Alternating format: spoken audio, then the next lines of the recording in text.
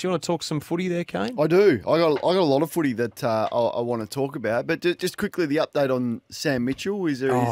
I saw that he was back. The Channel 7 cameras in Melbourne had him at the airport. And speaking about the experience, he said he's not quite ready to share everything that happened, but there's a couple of rough days there for him and clearly his family and his wife looking after 3 kids in a foreign city. And he's going to ease his way back into work, but he feels pretty comfortable with where the players are at and how the program is tracking. But, a nasty one, but good to see he's back. Is there anything further you can add? So he'll be back at the club today, not on the track. It will only be, in fact, he'll only be in very rarely this week, just a few hours indoors today, I'm told. So very much easing back into it. But back in the country, as you say, after the trip from hell. And we can tell you, Kane, that this trip got worse before he returned home to Melbourne as well.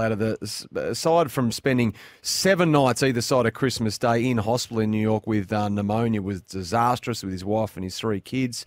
But after leaving New York, the Mitchell family were in Los Angeles, and we can tell you that unbelievably, the Mitchell family had some luggage stolen, what police say might have been a suspected, carefully planned robbery, almost a targeted burglary. Some electronic stuff was taken, the typical stuff, but also Sam's passport was taken as well, and maybe a couple of other passports in the family were taken as well. So this is on the day, I believe, they were due to fly back to Melbourne as well, so all sorts of carnage around missing passports. How are they going to get back? Now, the police, incredibly, were able to get it back on the same day.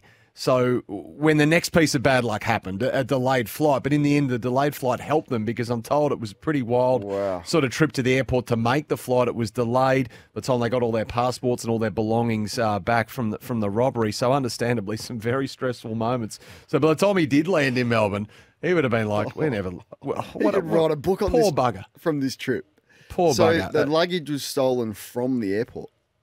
No, I believe they weren't at the airport. They were out of the airport. I think they'd even might have even got a car and Like might a day trip spend or a day something. in Los Angeles, before coming home. And it was in that small period of time that he's managed to get his passport stolen, among other valuables as well. So just the poor bugger, the family have been through hell. He'll be at the club today, and he would have got that update over there just while we're speaking about injuries shortly on Will Day, of course, and that nasty foot injury as well. So all in all, just a catastrophic holiday for Sam Mitchell, unfortunately. We're going to see some headlines surrounding pre-season training in the next, every day really. We're going to see headlines. I noticed that the Herald Sun got sucked in over the weekend. 2. This is the headline. Jake Stringer burned up the track in a promising pre-season outing. Now, what did we discuss last week about Cam Zurhaar and the fact that nothing motivates a player more than being out of contract? Don't get sucked into any Jake Stringer hype. This pre-season, remember what happened last time he was out of contract, 2021? Where he told us that he lost a staggering 7 kilograms. He revealed that himself, AFL. And he had a great year. Averaged nearly 17 touches and kicked 41 goals for the year. Got himself a 3-year contract extension. And then we haven't seen him for 3 years. And now all of a sudden he's out of contract. He's burning up the track. I did love the fact that Brad Scott had him in the B team from as what I could have read. But the last thing Essendon needs to do is get sucked into this hype. And 1-year contracts forever for Jake. Can we just say that as a motivating factor? Yeah, I'd agree with that.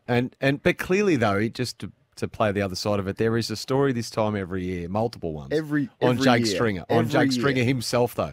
He's a magnet for his body is discussed perhaps while we're on this topic more than any other player's physique. Is he too heavy? Is he too light? Look what the weight he's lost. Look at this, look at that. Is he out of shape? For some reason we zero in on this man more than any other player. Because I think the upside is so great. Massive. Like how important he is. Champion data in that 2021 year had him as the #1 ranked player in the league. Like with what he did and how important he was. We've seen him win games of his own boot, and then we've seen him not touch it in a whole month of football. So that's the real frustration. So my point would be, and I'm not picking on him, I just don't understand why you need that as a motivating factor. Like where is the self-drive? Why does it need that and the contract status to be such a motivating factor clearly for him? We've seen it time and time again. So I mean, he's a perfect example of someone that you'd have hungry and staying on these 1-year deals and nothing. And you wouldn't even consider speaking about his contract until sort of August. I wouldn't if I was the Bombers. But I'd be frustrated if I was a Bombers fan of White gets to this point each and every time he's out of contract.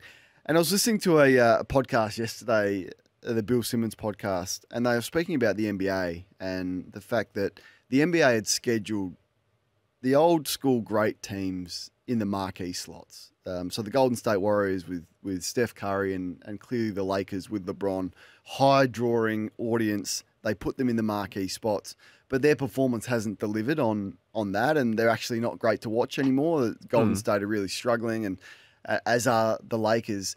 And they're talking about how it's moved on, like how we want to watch. They're talking about OKC, the young OKC, which Josh Giddey's involved in, the Australian. They're young, they play fast. They're one of the best teams in the competition. I wonder whether it's got to that point, and I wanted to ask you the question of who are you excited to watch this year? Like, for me, it's not.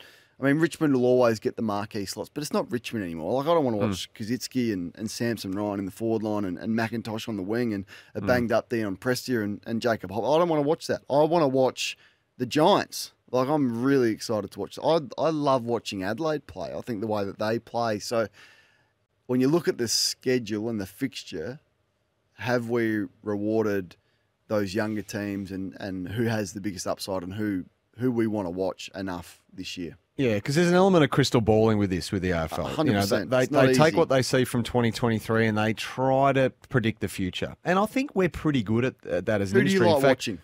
All those sides you mentioned, I think Hawthorn had some real moments this year. That slingshot game will always appeal. I just love, it's not new, of course. I just love watching Collingwood play and the way they play. Yeah. It's an just a faith in the system. Do you like watching your team play?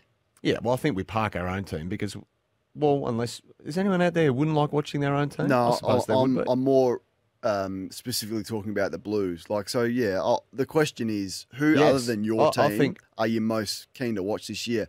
I'm really keen to watch the Blues. Like, I think Carlton are exciting. Enjoy watching the Blues. But have we moved on, and is it as exciting to watch Geelong play anymore? For me, it's not. Their midfield is old and slow. And if Jeremy Cameron doesn't get you, like, who are you excited to watch for the Cats? And a bit of Melbourne as well. Like, Melbourne frustrate me a little bit to watch. So have we got to a point where we're going to move on from speaking a lot about those big marquee successful teams of yesteryear and go into a new era where we're watching the Giants? We love that, and Adelaide, and I don't know where I stand on the Western Bulldogs because I love the talent on their list. Yeah. But I used to love watching them play too, the Happy Handball Club and everything from the 2016, 2017, and even their grand final loss to Melbourne. But now it just feels like it needs a real refresher, doesn't it? They need something else to, and I'm speaking purely from a popcorn point of view here. Am I willing to sit down and be absorbed by it? I think Sydney as well play an exciting brand as well when they get the pill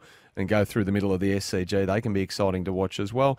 And Brisbane always prioritise goals also. So I love watching Brisbane. All right, 1300 736 736. Other than your team, who do you want to watch? And is it time that the AFL sort of culture of putting the big Victorian teams that have had success in those marquee slots moves on a little bit? Jacob Weitering. Yeah. Is this the one, like, I don't know if I said it out loud, but every year there's one at Carlton, funnily enough. There is always one. Every year without fail. I'm not sure if I said it on air or I thought it or we said it privately or I was speaking to someone else, but I said, don't hold your breath. There will be one. You said you were so frustrated last year. Sam Walsh had the rod in his back and he's had ankle stuff. Zach Williams. I mean, there is one every time, I'm telling you. And this time it's Jacob Weitering's turn, so it's a calf tear and a real nasty one. They're saying 2 months, so that puts round one in serious jeopardy. As we said, it's this time of year where you just cross everything as a supporter of your own team. They just get through. And I reckon Jacob Weitering absolutely fits into that basket of player you'd least afford to want to lose. He's probably one. Have to be. I think he's at Carlton. He's probably one now. He's not their best. I reckon he's one of two. I reckon he's one of two. I reckon it's him and Charlie Curnow. Yeah. I still think you can almost more cover for Curnow than you can for Weitering. Reigning best and fairest winner is so important to the way they set up, and there's not a lot of depth at the Blues for that position. So the one at your club you can ill afford to lose. We mentioned Callum Mills at Sydney, and when we did our Hold Me To It segment Last year boy. I said that Sydney can't win the premiership without Mills. Can Carlton win the premiership without Weitering? I know it's only a calf injury and he'll be back. No, I don't think so. No, I don't know if they can either. If this happened in August, you'd be really worried. I don't think so. It's almost must be the Nathan Lyon real pop of the calf where you can hardly. He's we given get it a good calf rip. injuries that are usually 4 weeks. This is a real bad one. So fingers crossed for your club. But Will Day, a nasty one at the Hawks, and now Jacob Weitering. We'll see a few more throughout the pre-season. It's a high-risk time where players are fit, they're running at full velocity, and the grounds are really hard. You often see a lot of knee injuries at this time of year. So fingers crossed, but the player your club can ill afford to lose. 0433 90 1116. A lot of people texting. Carlton's a very exciting team to watch for good and bad reasons. When it's good, it's over the top. It's pure Hollywood. And when it's bad, as we know, the world is ending, and they can get volatile, the Navy Blue supporter base. So who has you sitting down on the beanbag or on the couch getting the popcorn out? Now, Richmond, Noah Balta. He's a big unit. Just a few people who have been down that way have observed, and we saw this a couple of years ago. He started 2022 in this role. Now, this is playing forward. Now, it didn't stick in 2022. Might not stick this time, but I wonder, with a new coach coming in, whether Adam Uze's seen something he's willing to stick with. He's been training as a forward anyway for the large part of the preseason, if not all of it. So will they bed him down in the front half? We know he's pinched hit from time to time in the forward line as well. And as we say, it looked like he was going to start there in 2022. But I wonder if this is the year. So, Jack Rewalt moves on. Tom Lynch has some doubts over his fitness. I know they got Samson Ryan there. They brought Jacob Kazitsky across from Hawthorn as well. But could they also stuff Noah Balta in there for a potential matchup nightmare for the opposition? Well, you could. Can play at both ends. I like him back.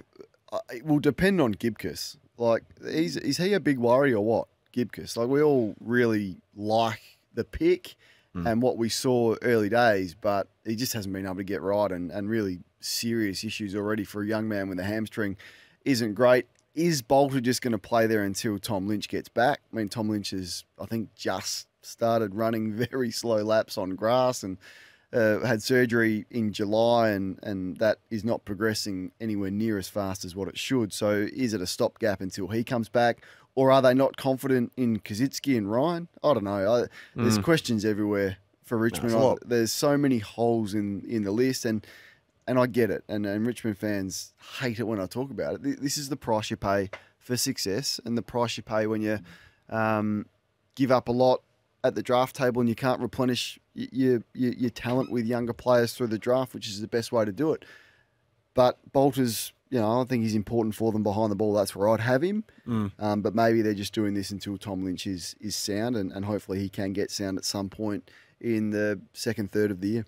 And ditto for Josh Gibcus, because the talent is there, and a lot of people are excited about his future and his potential. So hopefully he can get his body right. He did go to Qatar. That's the new Munich, by the way, Qatar. You go to Qatar if you want to get your body right. What a great sign, is it, when you're a second-year player with a hamstring injury that's forcing you to Qatar to try and get it fixed? They couldn't fix it in Australia?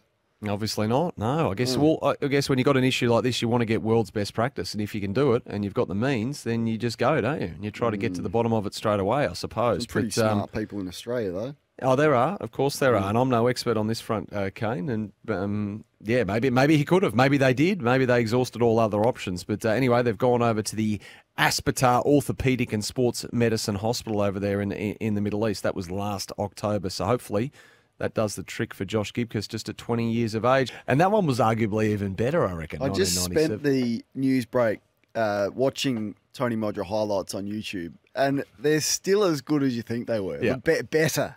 He floated. That's the other question I'm always interested in. So with milestone games, and Mark Williams was big on this, used to compile like a, 3-minute highlight tape of the player whose milestone it was, and you get some people who were important to you speaking and congratulating you on it. If you could just condense a career into 3 minutes, who would have the best highlight reel in 3? And this is such a difficult question, because you can have some players who didn't have massive careers, but didn't they have some great highlight? For a 3-minute highlight reel, if you were showing an alien from outer space, who would have the best? And you ask who would be the best footballer ever in 3 minutes. who would be your nomination? Well, questions without notice, and you've given me some notice. So when we come to that segment, let's give our top 3 highlight reels. Top 3 for a 3-minute highlight reel. That's it. Yeah.